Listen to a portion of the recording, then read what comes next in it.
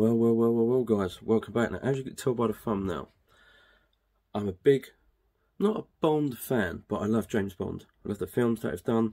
I love everything to do with the films. I think the films are great. As a kid, seeing it all, watching them all, and seeing the different actors play the characters has been brilliant. But I have a thing that I want to share with you.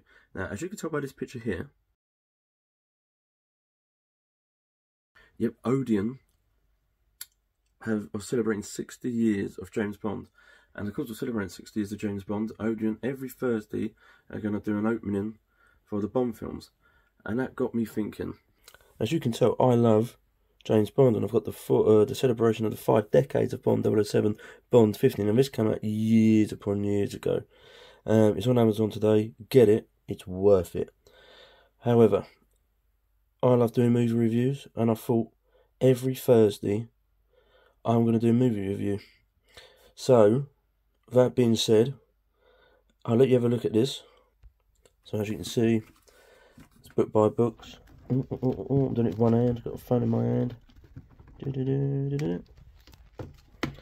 1961 to 81, and as you can see, James Bond, Sean Connery, and it goes by the different ones. Dr. No, 1962, 1963, From Russia with Love, as you can see there, 1964, Goldfinger, 1965, Thunderball.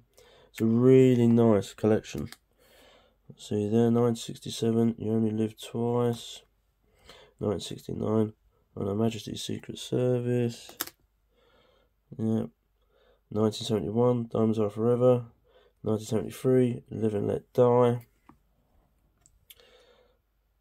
1974, The Man with the Golden Gun, 1977, The Spy Who Loved Me, 1979, Moonraker, 1981, For Your Eyes Only. Okay, so that's part 1. And here you are on part 2. So, Bond 50, 1983 to 2012, you go through it. Be quick as I can.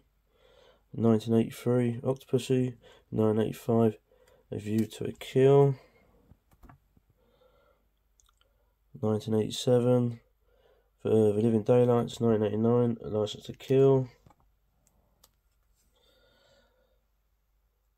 1995, the first film I ever saw, GoldenEye, which is my best film, 1997, Tomorrow Never Dies,